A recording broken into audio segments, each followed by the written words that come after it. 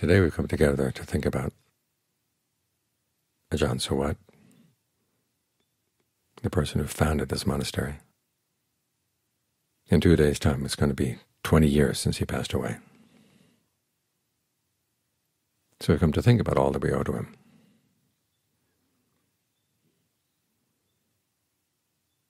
He could have stayed on in Thailand.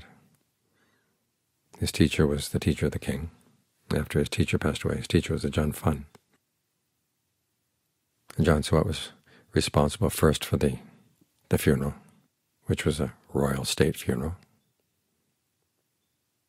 and then for the building of a museum and memorial to Ajaan Phun, again sponsored by the king. Involved being in touch with a lot of senior monks in Bangkok, government officials from the palace, as well as the royal family. When that was over, he wanted to find a place where he could just go off and be by himself for a while. He had a friend in Bangkok, a monk at one of the monasteries there, who had just started a monastery here in America, up in Seattle. And so he invited Ajaan Suwat to come and spend a couple months there. He came here and he began to see the difficulties that Thai people were having in getting good monks to come. So he decided to stay on.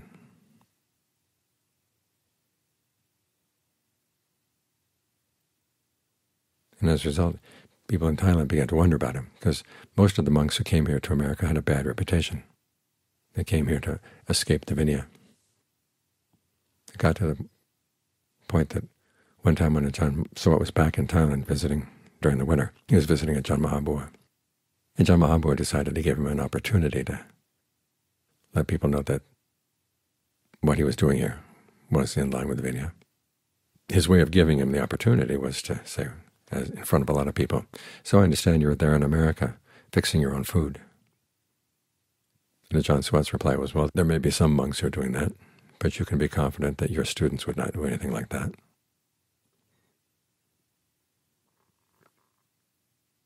Another time, the king invited Ajaan Suwat to the palace for a meal, and then asked him, "Why are you staying on in America? If Westerners want to study the Dhamma, they can come here to Thailand easily."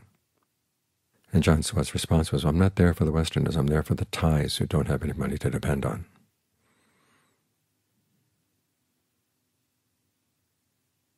Of course, as he came here, he began to see it was not just the Thais who needed the Dharma, it was everybody, which is why he ended up founding Wat Metta. After several years in basically being in suburban homes, he finally had a place out in the country.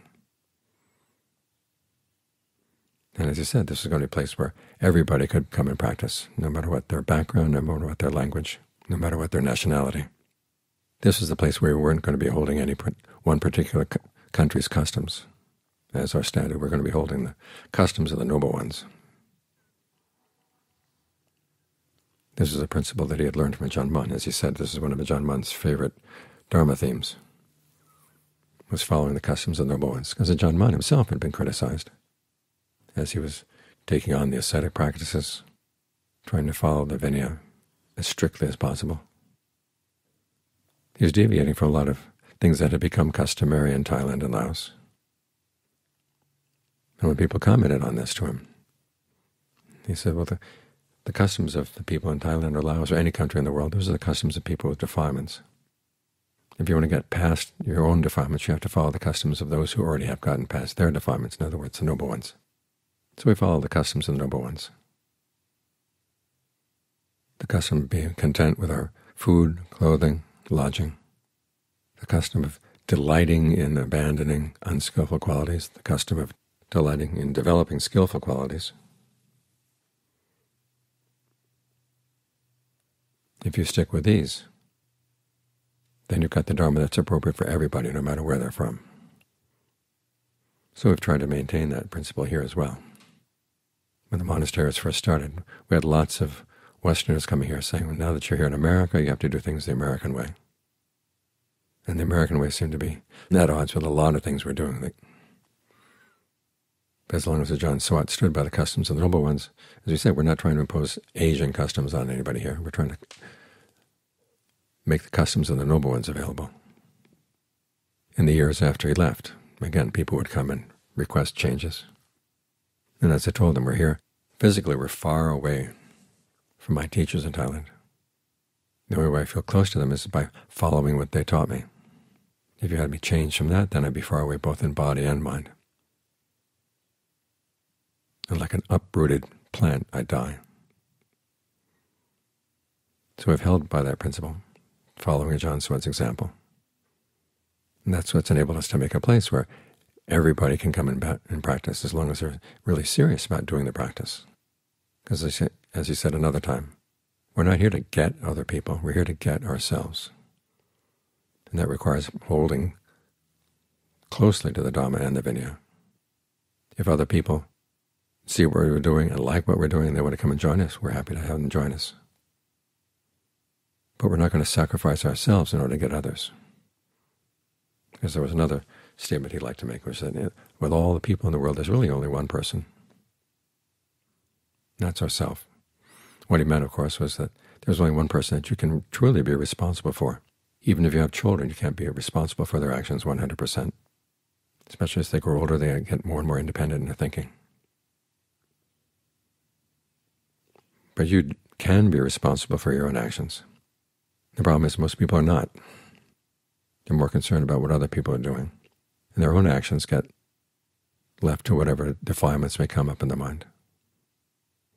So you have to be very careful. Make sure that your actions stay in line with the Dhamma. That's your responsibility.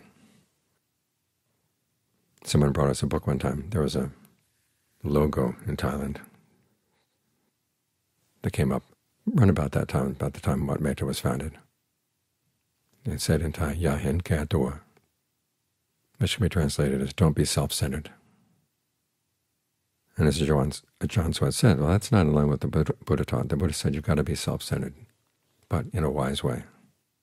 You're not self-centered in being selfish, but you are self-centered in realizing that the big problem in life is the problem of the suffering that you are causing yourself. So you've got to focus there, inside yourself. Straighten out things inside yourself. Make that your center. Once the center inside is straightened out, okay, then you have time for others.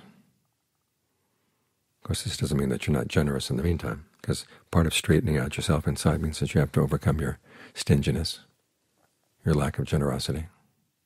It also means that you have to get rid of any activities that would break the precepts.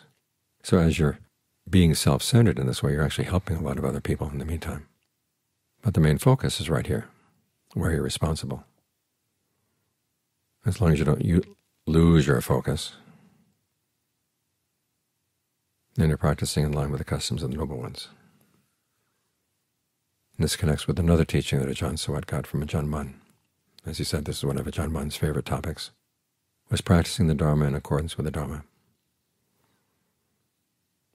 In other words, you have to change yourself to be in line with the Dhamma. You don't try to change the Dharma to be in line with your own defilements.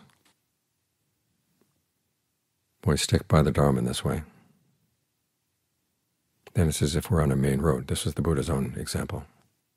You follow the Noble Eightfold Path the way he taught it. It's like you're on a major highway. It's smooth, it's safe. If you leave this path, it's like going off on a rough path into the forest, up the hills and down. If you're on a cart, which is what you had back in those days, you finally get to the point where the axle breaks, the wheels break, and then you're stuck. But if you stay on the major highway, you're safe as long as you're on the highway, and it'll take you to where you want to go, to the end of suffering. There's no other path that can guarantee that. So we want to follow the path that's been tested again and again and again for more than 2,600 years. So as long as we stick by these principles, we're on the safe path. And we can be confident that someday we're going to get where we want to go.